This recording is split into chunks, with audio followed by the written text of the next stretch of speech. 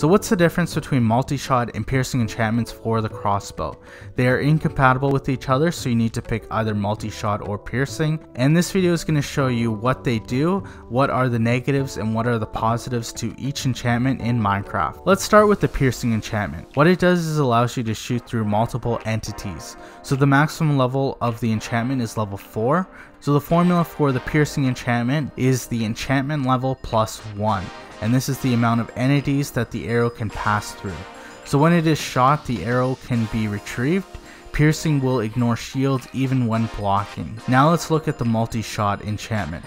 It allows you to shoot 3 arrows at once. This means there will be 1 shot from the center, 1 from 10 degrees to the left, and 1 from 10 degrees to the right.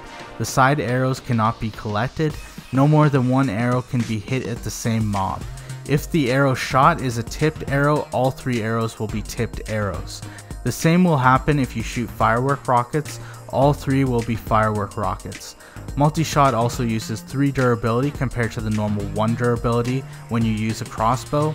Having gone through both enchantments, I would say for the piercing one it is useful if you're being attacked by mobs and they are in a straight line, you can hit multiples of them.